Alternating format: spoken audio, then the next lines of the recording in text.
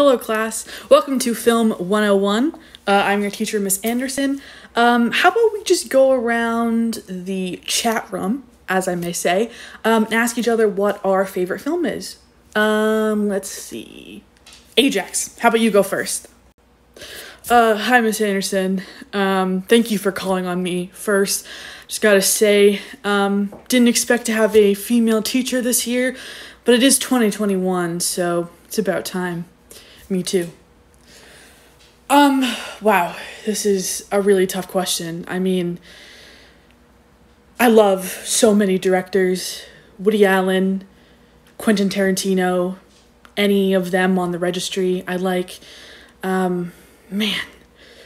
I do love Pulp Fiction. It's kind of an underground film. I don't know if you've seen it, but I gotta say, my favorite film is probably Joker. I mean, when I watched it, it was like seeing myself on screen.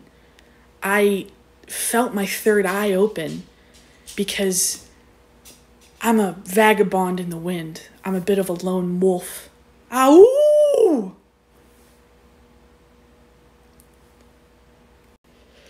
I'm a bit of a lone wolf, you know, not by choice.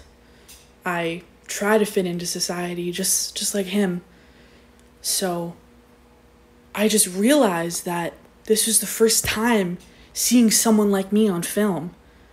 You know, that's not too common. I mean, films nowadays are all about women. Me too. You know, growing up, I didn't think I'd actually ever be here in LA. My father only made $1 million every year, and my mother was a whore. She fucked the mailman when I was younger, which leads me into my project this year called Mailman, ... Are You My Daddy? The sequel.